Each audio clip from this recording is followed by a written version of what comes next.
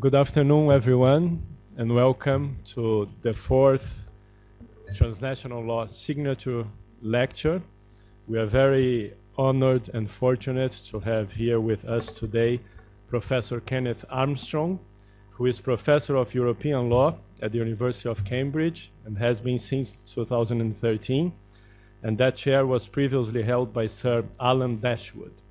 Before joining the faculty, Kenneth was Professor of EU Law at Queen Mary, University of London, and he has also held positions at Keele University and the University of Manchester. He has held visiting positions at Edinburgh University, the European University Institute, and at the New York University School of Law. He's a fellow of Sydney Sussex College. Kenneth has written extensively in the field of European Union law and policy, with a particular focus on the evolving governance and institutional structures of the European Union. He's editor-in-chief of the Cambridge Yearbook of European Legal Studies, and currently writing a new book called Brexit Time that will be published in spring 2017 by Cambridge University Press.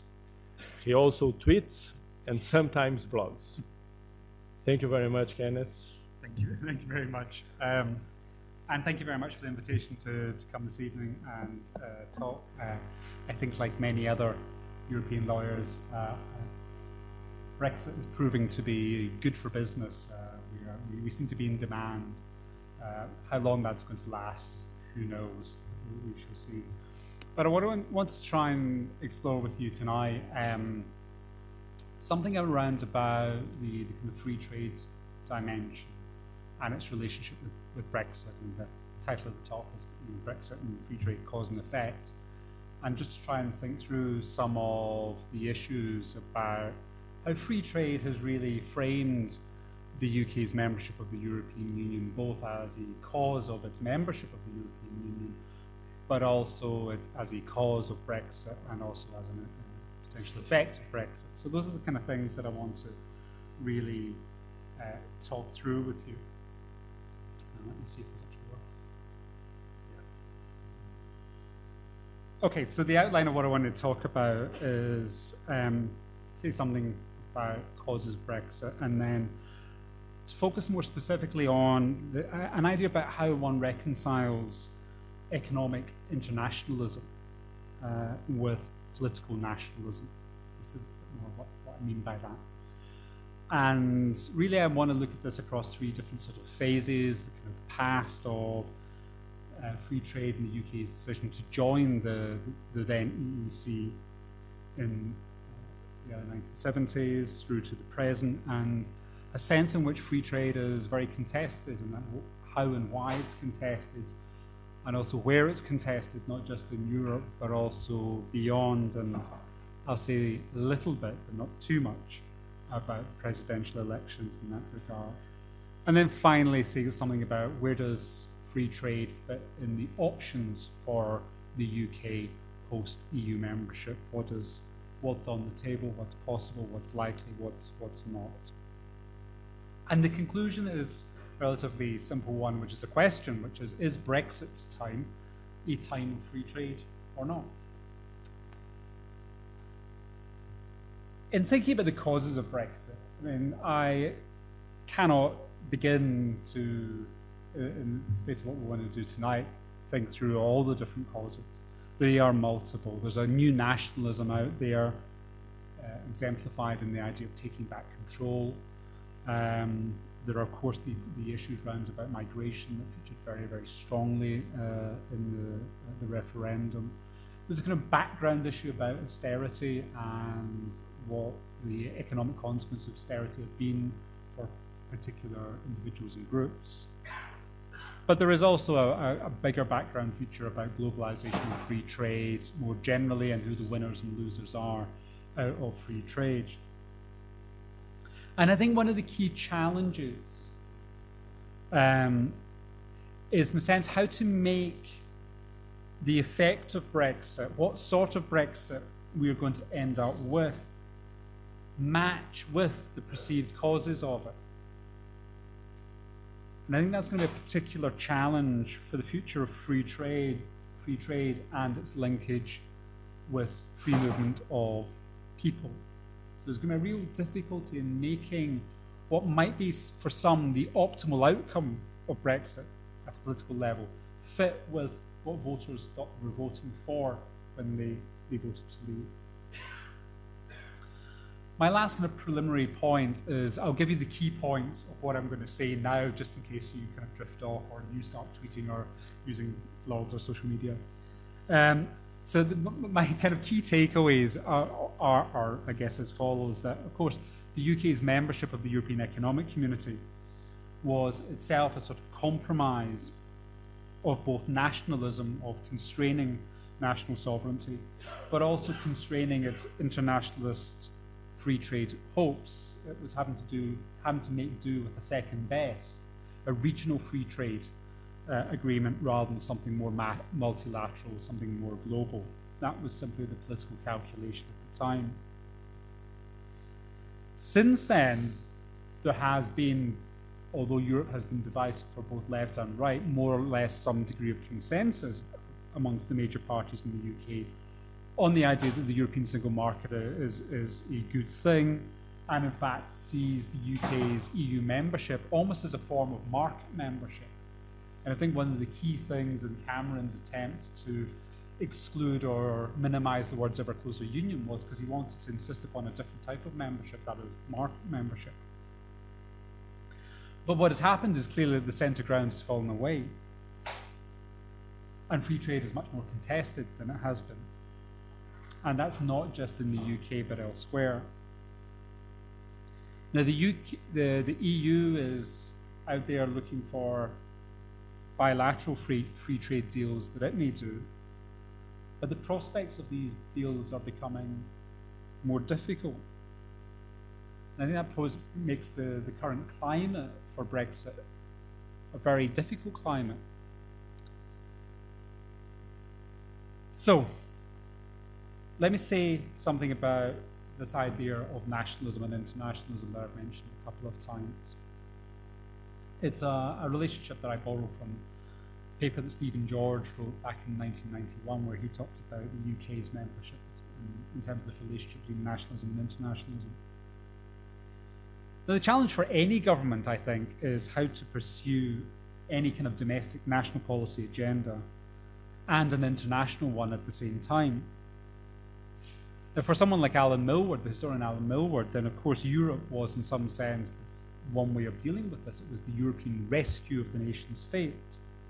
There was a positive sum relationship between nationalism and internationalism.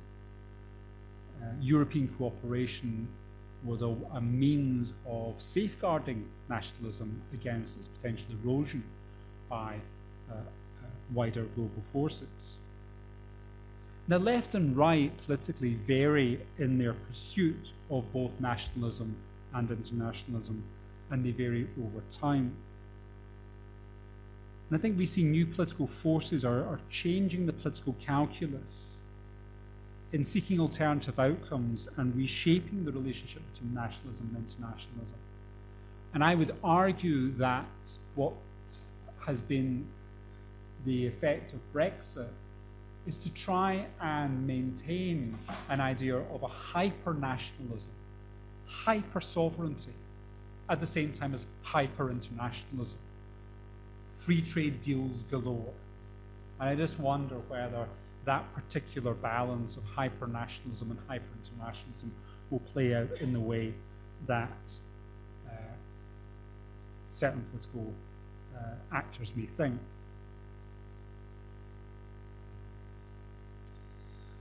So back to the future.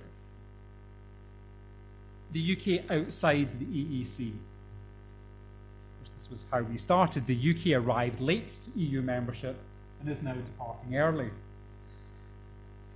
The post-war, of course, the UK support for closer European integration involved the UK being outside of the structures and processes that drove the creation of the European Economic Community.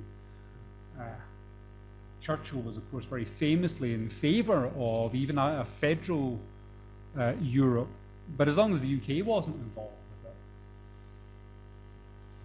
And of course, the UK sought a different type of internationalist agenda based on free trade through the European Free Trade Association as an alternative to the kind of sovereignty inhibiting European Economic Community. And in many ways, the idea of a regional European trade arrangement was less satisfactory than perhaps a bigger prize of a more global free trade possibility. And of course, we have to remember that 1947 GATT is signed, and the hopes and aspirations for multilateral free trade were certainly there in the UK, was a part of that. And of course, the UK also had very strong and close trading ties still with the Commonwealth. So it wasn't necessarily all that obvious to the UK that European trade arrangements were primarily where its energies and interests should lie. The move to joining the EEC, I think, can be explained in a number of ways. Of course, the European Economic Community wasn't just a free trade area. It was much more intensive than that. Its scope was more expansive. It wasn't just goods, it was services, it was freedom of establishment, there was also a customs union, and strong competition policy. The tools and techniques that were available to support liberalized trade were strong. There were credible political and legal institutions, which isn't to say that they didn't encounter problems through the 1960s. Of course they did, most famously the French empty chair crisis, but in a sense they were still nonetheless credible. And fundamentally, the UK's economy wasn't doing so good. The 1960s was not a great time for the UK economy, fairly haphazard currency instability as well. And despite the US committing to free trade through the Kennedy round of GATT negotiations, the more expansive approach from the US towards free trade, the hopes of a North Atlantic Free Trade Association, that would include the UK, the US, and many of actually the UK's Commonwealth counterparties, came off the table with the Nixon administration by the end of the 1960s, early 1970s. So that hope of a bigger prize of more global free trade wasn't necessarily on the table.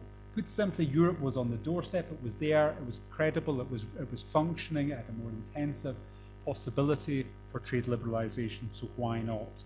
And others like the UK, Denmark, Ireland, Denmark, and Norway were also seeking membership at the same time. Of course, Norway didn't in the end join.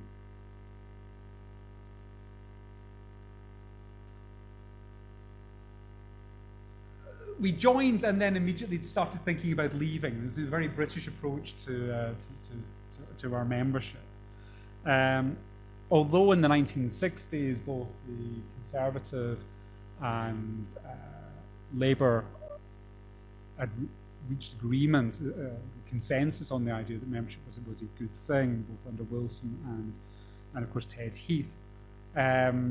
Labour immediately started to raise concerns about the terms of membership that Heath had negotiated, political instability in the UK, with more general elections held then in 1974, with the Wilson Labour Party promising either a general election or a referendum on a renegotiated deal. Again, echoes of Cameron's attempt to renegotiate conditions of membership. Now, the so-called Great Debate of 1971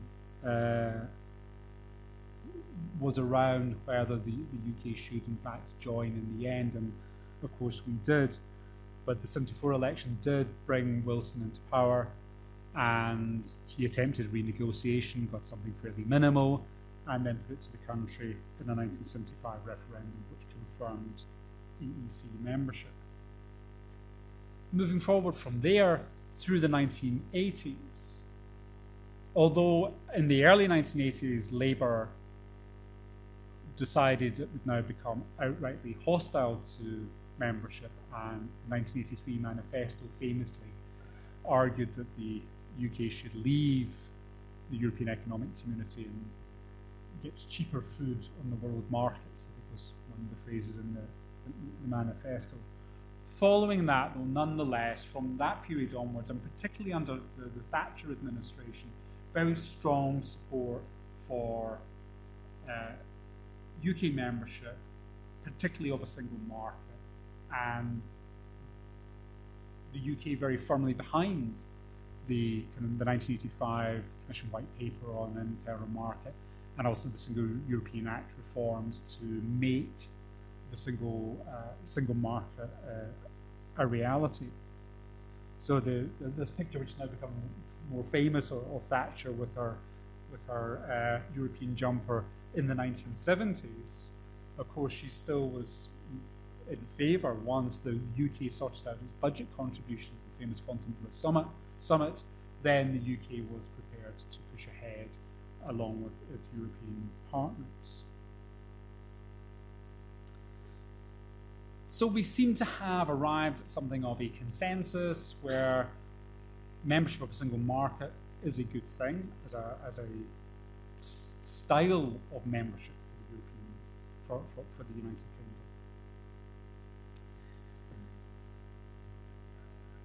Nonetheless, the single market itself poses certain kinds of dilemmas and trade-offs. It's a very, it's not, as I said before, it's not just trading goods, but stronger commitments to liberalisation of services, the freedom of establishment, movements of capital, and also the customs union. But these are then also, in a sense, sovereignty constraining in a number of ways, not least through harmonisation. What is distinctive about the European Union as a trading organisation isn't just these rules of non-discrimination, but the capacity to re-regulate at European level in core areas of regulatory standards. But that is also then sovereignty limiting for member states, insofar as member states no longer are free to adopt their own rules in conflict with EU harmonised rules. But they nonetheless aim at achieving a sort of level playing field in the European Union, and I suppose an idea that it's not just about free trade, but also fair trade, that there are rules in place to not just ensure health and safety and consumer protection, but also some degree of possibly worker protection. The problem there is that while we have a large number of harmonised rules on product standards when it comes to things like worker protection, we know that countries like the UK were particularly against any development and further expansion of a strong social dimension, and we ended up with the famous opt-out on the European Social Charter. And we also began to see worries and anxieties about the reach of the single market. It's fine if it's the free movement of mineral water or glasses or chairs, whatever.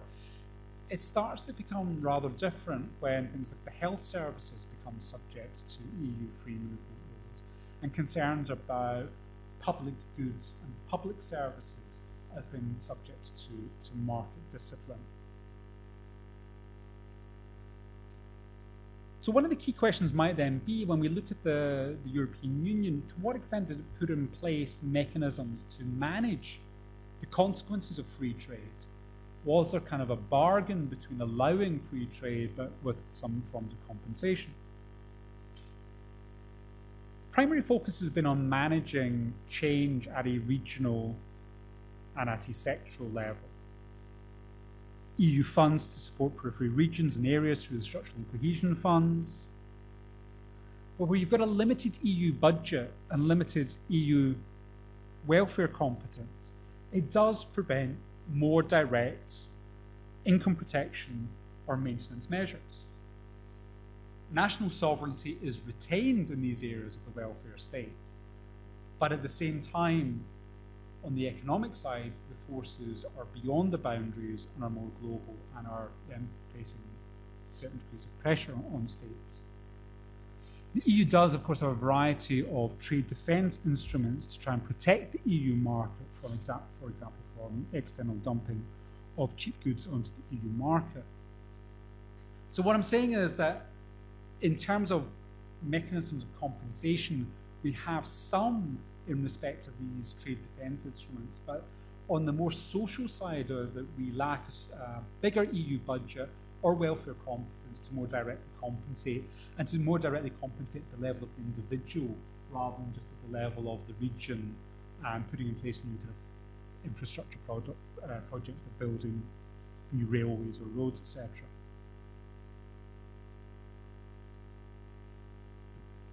So we see some very specific anxieties, I think, developing around about free trade in the single market. In respect of the freedom of establishment, the right to decide where it is you want to set up your business or to move businesses.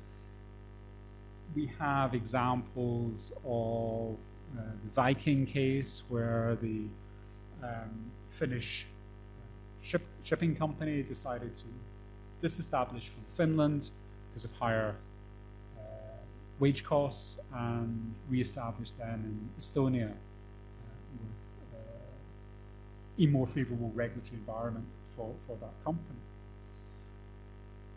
On the postal of workers side, freedom to provide services was showing out some anxieties there about what happens when you've got a service provider located in one member state, taking its workforce with it for particularly construction projects in other member states, and being seen to undercut wage levels.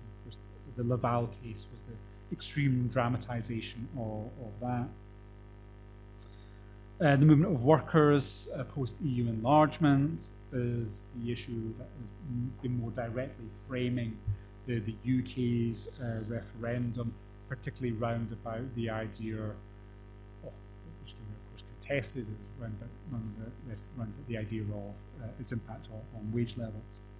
But more generally, deindustrialization, what's happening to these big styles of industrial production, new, leaner, digitized, more robotic mechanisms that are just changing how goods are being produced, and the offshoring of some of these elsewhere. On the one hand, to the advantage of consumers in having cheap non-EU imports, but at the expense of jobs in the EU.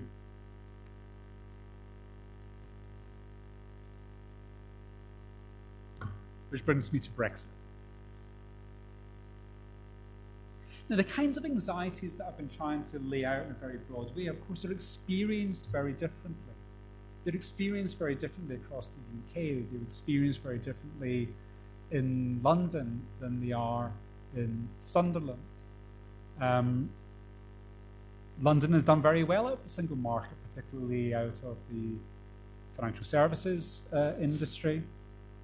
And at the same time, it's done well on more generally in the services side by being able to attract a lot of both skilled and non-skilled migrant workers to meet demand within the capital. Elsewhere, though, expensive and less efficient manufacturing has lost out with job losses for British workers. We think particularly of the steel industry and the controversy around about the Port Talbot Tata Steel production. Certain service sectors, especially hospitality and catering, have grown, but typically by employing migrant EU labour. And you walk out of this room and out into the street, and you find Pret-a-Manger has got numerous outlets along the street, and Pret-a-Manger has a huge non-UK EU labour force. So the economy has grown, but the way in which this has grown is very symmetrical across goods, services, but also geographically.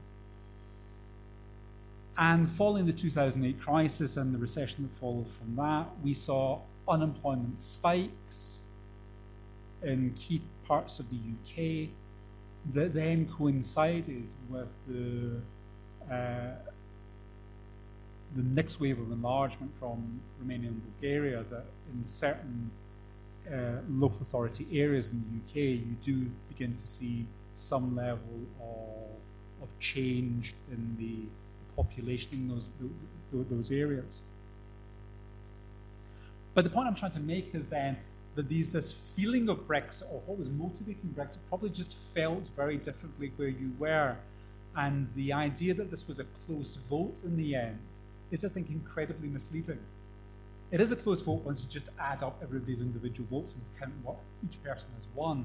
But you look at the areas, you look at geographical areas, and there's large areas where we had very, very strong votes on both sides of Leave and Remain. And that tells you that there's a much more local experience of these issues. The politics of Brexit. Conservative Remainers focused very strongly on the benefits of the single market, while failing to address any of the effects of EU and global free trade. Labour Remainers more or less repeated the same mantra, but with a light sprinkling of references to the importance of workers' rights, without any real sense of whether, in fact, they thought it was a good or bad thing that the EU, without any real sense of actually what level of protection there was at EU level and whether there should be more or less. It was fairly sotto voce. Conservative Leavers complained about the impacts of harmonisation on national sovereignty, while claiming potential for new trade deals outside the EU. Labour Leavers complained about globalisation and the need to fundamentally change the global market economy. UKIP Vote Leave concentrated not just on the flow of jobs out of the UK, but simultaneously what they saw as an influx of migrant workers into the UK. A kind of double whammy. Jobs are going abroad, but at the same time, there's also this migrant worker issue. This then creates new challenges, I think, for left and right. Vote Leave cuts across both left and right. Its nationalism appeals to the left and right. Its internationalism largely appeals to the free market right. Hyper-nationalism meets hyper-internationalism. Where are the Conservatives now? Well, they're split between those for whom market membership is and always was their understanding of European Union membership and for which they were in favour. And they want to see a Brexit that corresponds as close to single market membership as they can get. But there are those for whom this regional free trade deal is simply, actually was never enough, and this is the opportunity to go out and become the global free trade champion, a phrase that has been used on a number of occasions now, not just by the Prime Minister, but also by our Business Secretary. Labour is, in my view, absolutely nowhere. Its policies are nationalistic, with some desire to remain linked to the single market. Jeremy Corbyn said it in one sentence in a speech this week to the CBI, but without any clear philosophy as to what that means. So there's a much more expansive nationalism and a kind of reduced internationalism, I think, for where Labour now stands. So in terms of interpreting where Brexit is going to go, where it's going to end up, I think Vote Leave manages to pull off this incredible trick of uniting left and right around this idea of a hyper-nationalism and a hyper-internationalism. The Conservatives are split, and Labour is just standing on the sidelines waiting to see what's going to happen and hoping it doesn't have to pick up the pieces. But it's not just a purely UK or a European issue. I think the US presidential elections has told us something very interesting about more globally what is happening round about issues of free trade. And that actually this is an issue that is changing on both left and right, not just in the UK but elsewhere. Certainly during the presidential elections, free trade became a polarizing issue, both on the left and on the right, and in between. Donald Trump defied traditional Republican support for free trade by his vocal opposition, in particular to the Trans-Pacific Partnership, TPP. He was appealing to blue-collar workers in areas that have been impacted by the relocation of jobs. And of course, we have this delightful video from President-elect Trump telling us that day one in office, he's going to notify the intention of the US to withdraw from the Trans-Pacific Partnership.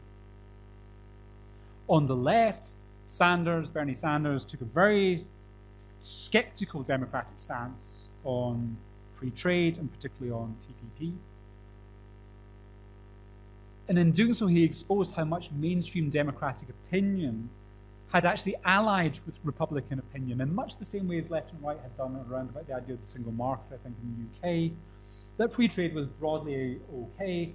Yeah, you needed to do something kind of side payment side. And of course, Kennedy back in the 60s had introduced these kind of trade assistance adjustments, which were directed at providing compensation at the level of firms, but also at the level of individuals who were losing out through free trade agreements. Sanders, I think, then took a much more skeptical stance as a way of creating very clear water between him and Hillary Clinton. And together then, the kind of center ground consensus collapsed. After a degree of flip-flopping by Clinton on the question of whether she did or did not support TPP, and there's a wonderful newspaper piece where 45 times where Hillary Clinton supports TPP, only to throw it under the bus alongside her running mate who did likewise, and they both came out in opposing TPP. So we've ended up in a situation, I think, where there is, strangely on both sides of the Atlantic, in the UK and in the US, some degree of anxiety about where free trade takes us.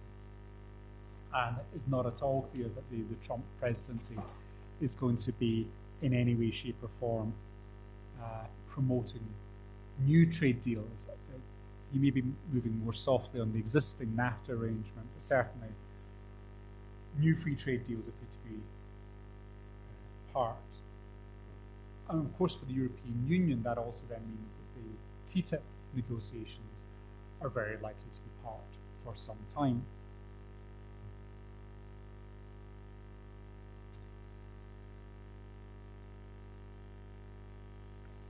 Free trade deals remain important for the European Union.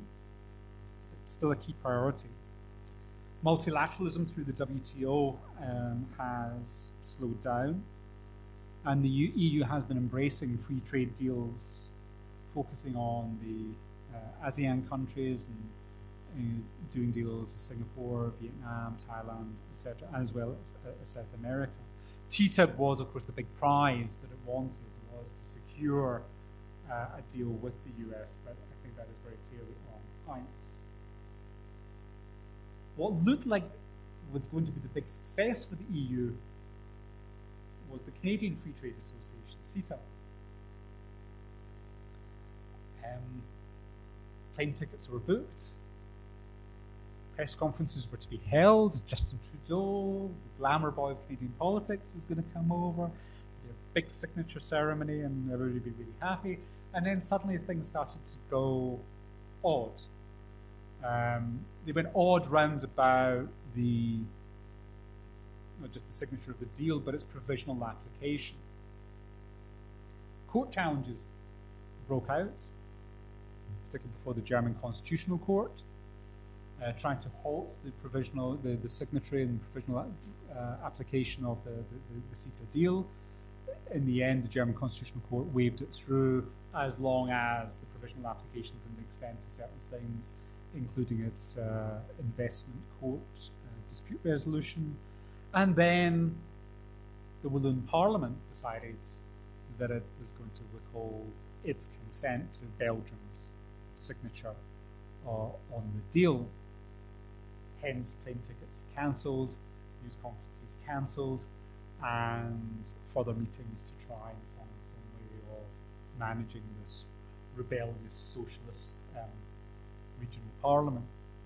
Now, in the end, we found a way through, things have been signed, but we're nowhere near yet full ratification of this, and we can imagine that there will be bumps along the way in that regard, and particularly round about the new investment court system that is seen as one of the centerpieces of this new arrangement, viewed as being preferential to the forms of investment arbitration, dispute resolution that have been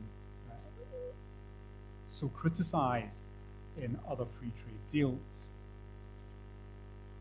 So where then does all of this leave Brexit? As I've said before, the UK government is championing the idea of a new era of global free trade with the UK at the heart of it. But it's far from clear to me that the political climate externally is one in which free trade is flourishing. And non-EU partners will only invest time and energy in securing deals with markets that they think are worth trying to get access to. You simply have to ask the question of whether the EU market of 27 is more desirable than the UK market of 1. I'm sure many of you will have seen the reported conversation between Foreign Secretary Boris Johnson and the Italian Foreign Minister, was it? I can't remember. Where Foreign Secretary Johnson was saying, well, come on, you want to sell us goods, we want to sell you goods, we buy your Prosecco, he laughed. To which the reply was, yeah, but we sell Prosecco to 26 other markets. You're just one. And I think it's that sort of realization that actually that the game has changed. The EU is a market of currently 28, soon to be 27 states. And if there is going to be time and energy put into what are difficult, complex, and politically fraught negotiations, you're probably going to invest them in the ones that you think are going to have the biggest gains. And I think we've already seen Canada suggesting that while it's not uninterested in doing a deal with the UK, it's much more interested in securing the deal it's already done with the European Union. Where then does that leave the shape of Brexit? What sort of Brexit are we going to end up with?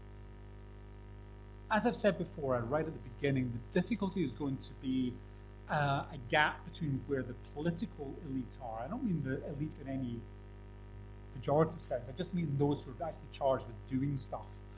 You're actually going to have to make decisions on this, particularly government, where they are in terms of what they think would be a good outcome and where voters are politically.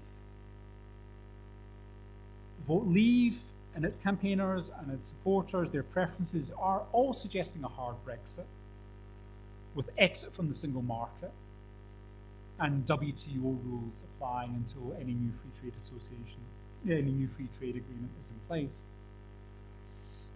Political elites may prefer something much closer to a European Economic Area style of agreement with intense trade cooperation through a single market, but without a customs union.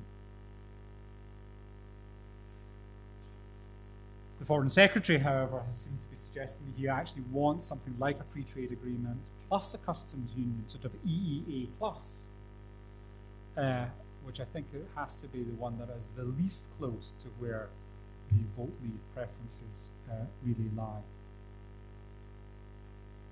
So what then are going to be the options? As I've said, hard Brexit is one.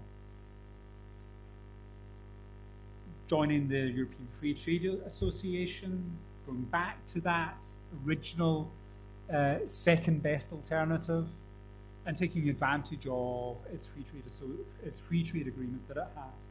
And that could be or could not be without also becoming a signatory to the European Economic Area Agreement. As I was reminded earlier, of course, Switzerland is in EFTA, but not a signatory to the EEA side of things. Other alternatives are, and this I think we've seen some suggestion of a strong association agreement, something a bit like the EU-Ukraine association agreement, with a very comprehensive trade and political cooperation set of arrangements. The difficulty, of course, with that model of an association agreement is that it requires unanimity and it requires national ratification, with the potential of referendums as well. And you will remember that the Netherlands held an optional referendum on ratification of the Ukraine agreement, and the vote was So it's a very risky option for the UK to go down that route. Alternatives might be to have some degree of sector-by-sector arrangement. Let's accept the nature of the UK economy. We build cars, we have financial services. Let's just do free trade deals on those things. The difficulty is going to be making them WTO compliant because of the requirement that any free trade agreement to be acceptable from a WTO point of view has to cover substantially all trade. And that sort of cherry picking and slicing up may be more difficult to achieve legally. We seem to end up back at the idea of a free trade agreement of some description. The question is always going to be, what sort of one is it going to look like? Is it going to look more like a Canadian one or a slimmed down version? The more comprehensive it is, the risk is that it involves issues that are also within the competence of the member states, making it a mixed agreement, and then we have the same problem as we have with the association agreement. That is, you then have to have domestic ratification. It's Walloon Parliament all over again.